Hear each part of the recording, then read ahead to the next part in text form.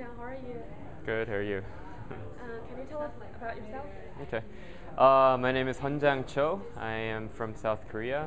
Previously, I've been living all over the place. I grew up in Turkey. I went to university in the U.S.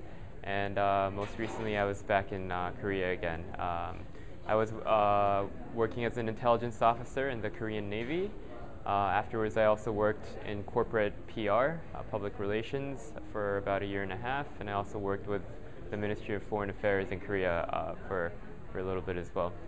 And the reason why I'm currently in Israel is because I'm studying conflict resolution and mediation. And the reason that I came to Israel specifically to study this field is because, first of all, I've always been interested in the Middle East, just growing up in Turkey.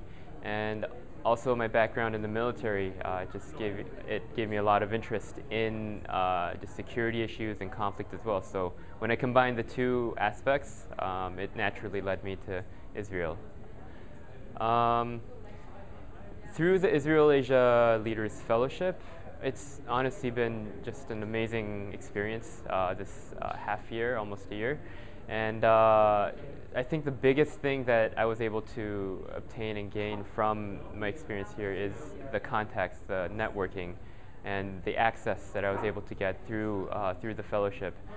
People that I couldn't even dream of meeting while I was here. People working in government, people in various companies, and it was just a great way to gain access to these people.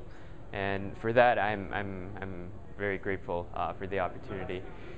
And through the fellowship, I was also able to, I had the opportunity to conduct a project. And in my project, what I was doing was I was connecting some key figures in Israel and to Korea by portraying them through interviews with the Korean media. And I was able to get people such as Saul Singer, the author of Startup Nation, as well as Stanley Fisher, the governor of the Bank of Israel, to conduct interviews with the Korean media. And ultimately, I believe that through these interviews, through the media exposure in Korea, I was able to develop a positive image of Israel and a side of Israel that the Korean public just didn't know about in the past. So, yeah, that's about it.